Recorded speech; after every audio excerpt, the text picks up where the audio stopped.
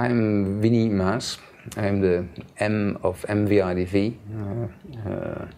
My firm we started, I think, 20 years ago? No, 18 years ago, for architecture and urbanism in Rotterdam, and now also in Shanghai and in Paris.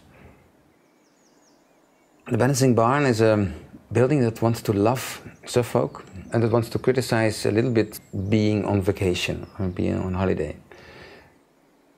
The house wants to be modest initially. It wants to respect the landscape. It's simply a barn in that way. When you put a barn on top of the hill, it's there, nice, but at the moment that you say push the barn a little bit like this, or even more, or till the moment that it does this, then the barn gets kind of emotional feeling in a way. It starts to be not completely comfortable. It has hopefully a stable part here and a less stable part on the other side. So it is comfortable when you come from London initially, and then you go further in the house and there is no soil below. Everywhere there is a view. So I think this compensates that feeling. It's not boring in a way. I mean, holiday homes should not be boring. Immediately you're in the kitchen.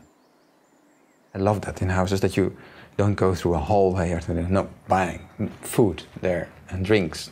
There are already friends maybe having a wine, and you enter. Okay, let's pass by. You come immediately in an intimate zone afterwards. Bedrooms. And every room is different, but that you don't know. And go further. And then poof, you come into the reading living space. And then you see that what you've seen outside, the fact that it's floating, is actually happening.